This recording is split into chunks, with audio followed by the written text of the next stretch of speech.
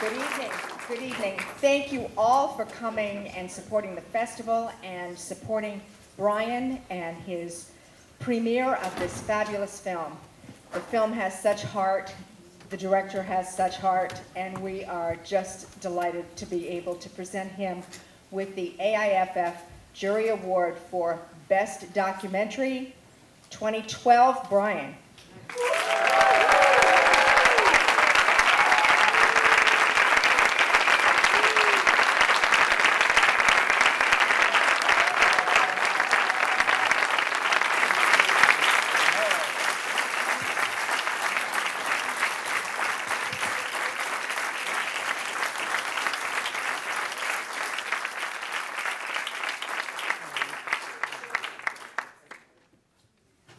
And now to lead our panel discussion, I'd like to introduce our moderator, Larry Gagnon. Larry is an accomplished athlete himself and is a seasoned business professional who's worked with leading-edge corporations on extreme outdoor adventure challenges and world-class events. He motivates audiences by sharing his experiences, successes, and passion for life. Larry offers clear tactics and strategies on how to achieve goals, solve problems, overcome challenges, and deliver measurable results for organizations and individuals looking to realize their full potential. Thanks very much, Larry. Take it away. Thank you very much.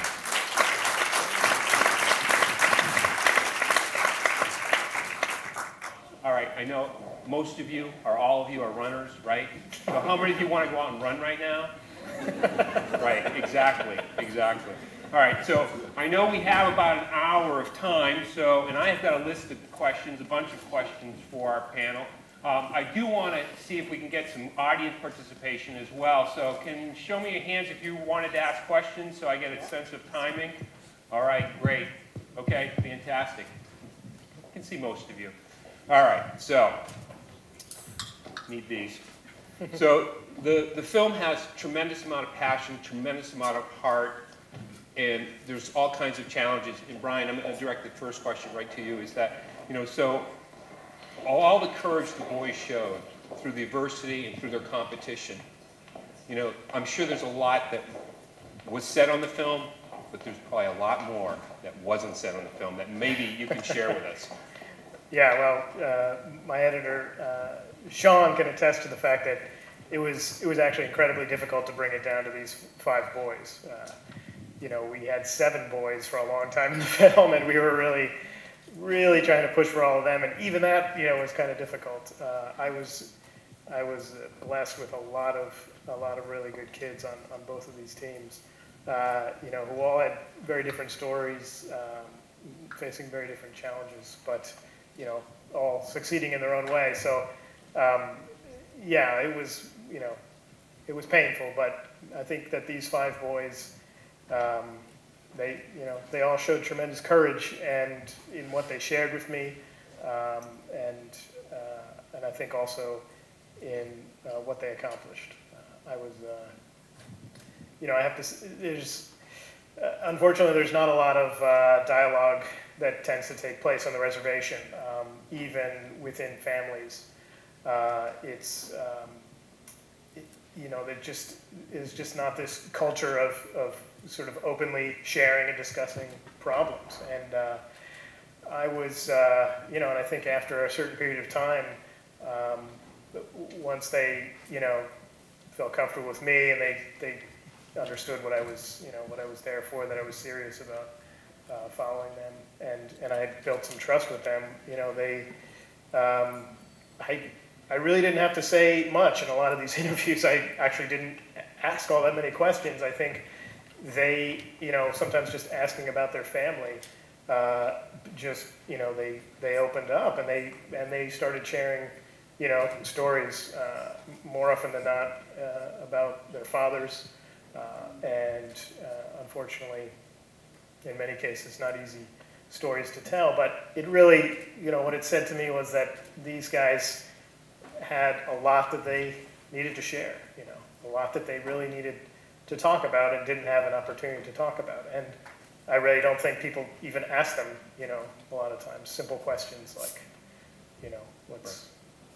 how are you doing? How are things with your parents, with your father, whatever. So You know, so in many ways, it was just a matter of, you know, I think once I had built that trust and friendship with them, you know, it was, they wanted to share this stuff. And you know, there was a moment of hesitation even toward the end of the project when I first started putting, you know, a trailer online, and I still felt, you know, I was trying to be protective of them, I think, and I actually emailed Dennis and Johnny, and I said, hey, you know, look, guys, you know, you're in the final film, and so there's a trailer, and there's some stuff that's, you know, difficult stuff that you told me about your dad or whoever, and you know, and both Dennis and Johnny emailed me right back, and they said, look, we shared that stuff with you for a reason. We want people, you know, I want people to know I want people to know my story, and you know, tremendously mature, you know, attitude from these boys. So, Thanks. Yeah. Thanks. Carl. Carl, Coach, I was going to go to you next. I was going, you've worked with the boys, so give us some insight. Yeah, it was very different to watch it as an outside observer here tonight. But there were quite a few things from small to big that Brian did have to cut out. You know, when they were 15 minutes late for practice, that was because they opened a brand new Taco Bell. And, they were offering $1 tacos. And, there were other.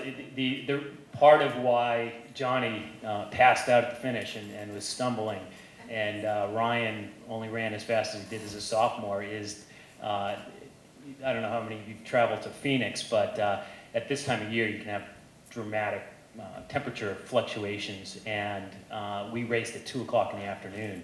I think it might be in the 60s in the morning, but it was well into the 90s. I think it might have been a record-setting day that day.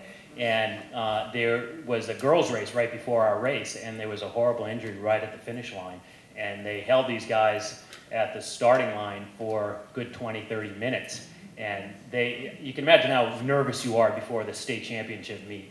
And you're sweating like crazy already. And the starter just had them doing stride out after stride out. And by the time they started, they were exhausted. But there were other issues as well, and issues that I wasn't even aware of when they were going on. I mean, Ryan, you saw a lot of, he was going through some emotional challenges, and at the time I really thought it was all about him becoming the number 2 runner on the team. I couldn't even tell you offhand how many state titles he had won, but he began winning state championships as a sophomore, and as a junior he won every single title there was to win. And then and Billy was right on his heels, and coming second to Ryan his entire sophomore year.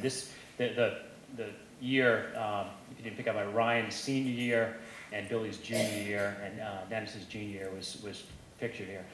But what was also going on is, you know, Ryan, as you know, lost his dad before high school started, but his mom was having some difficulties, and Ryan and his sister April, who was Dennis's girlfriend in the film, they were essentially on their own.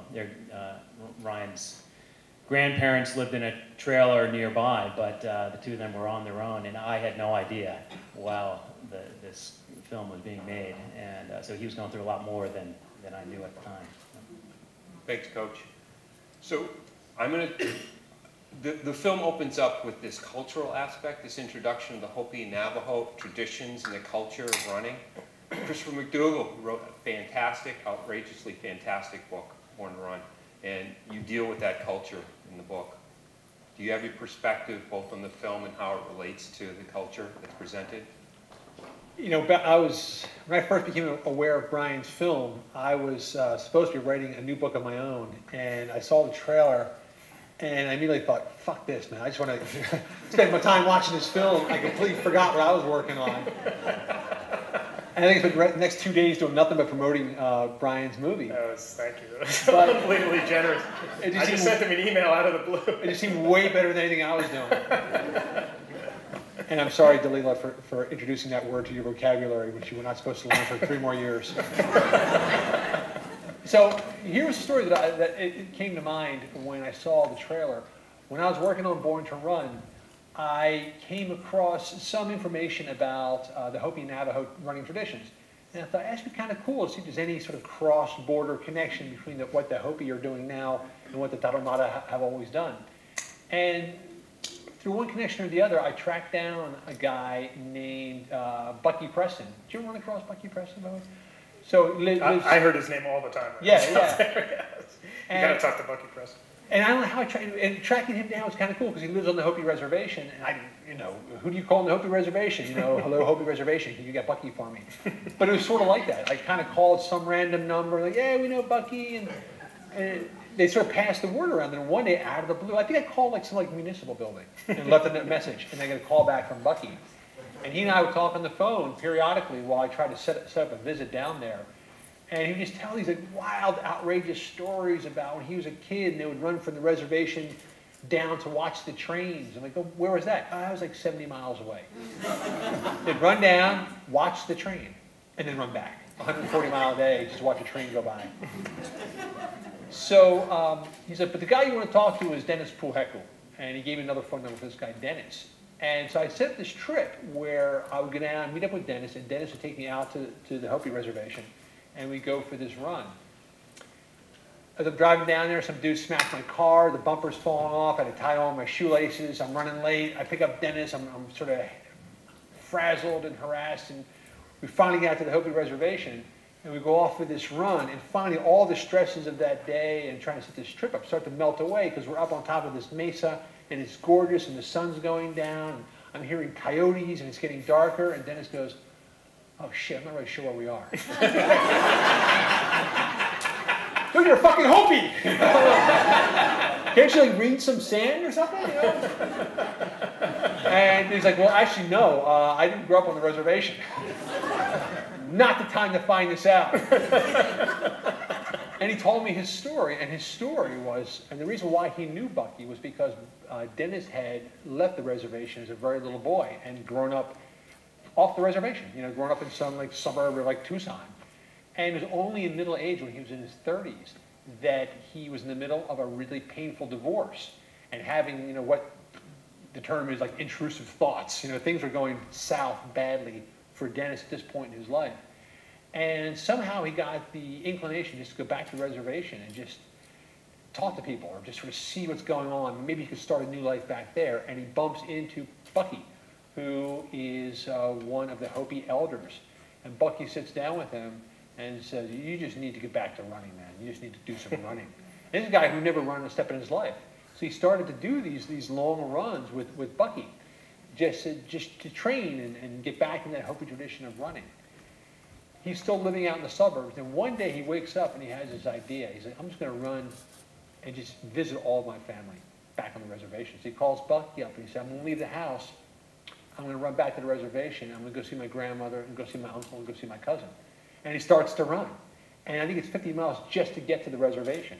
And then he stops off at the first house. Everyone's waiting for him. He comes inside. They're feeding him and giving him stuff. And then he goes to run 10 miles to the next house. And a bunch of people in the house came with him. The cousins came with him. And they ran to the next house. And everyone's out there waiting to greet him. And all the relatives are there. And they're bringing him inside. Everyone's hugging him. Everyone's getting very emotional. And then people from that house go with him as well. So it becomes this clan gathering of a guy who had left the reservation 30-some years ago. And the more he ran, the more the clan came with him. So by the time he got to the final house, his whole family's there with him. So I just heard the story. I thought, man, it's just the greatest story I've ever heard in my life. And I was desperate to get this story into Born to Run. To this day, I keep thinking about this guy who had been lost, It's almost like a biblical story. And he comes back, and the family gets bigger and bigger and stronger the more and more he runs. Unfortunately, if you've read Born to Run, there are so many bizarre... I'm in 1950s Czechoslovakia in this book, and I'm supposed to be in 2005 Mexico. There are enough tangents and detours, I just could not shoehorn this one last episode in, so it ended up on the cutting room floor. But when I saw what Brian was doing, I thought, man, there is something going on down there in Arizona that people need to see and realize. And I was going to take one moment out. When I saw the film, I kept thinking, it's really about these guys, these two coaches. And I saw it again tonight. Right?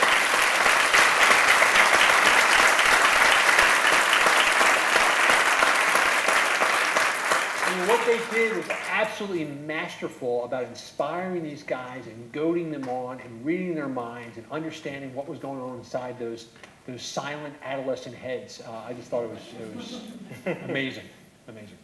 Thanks.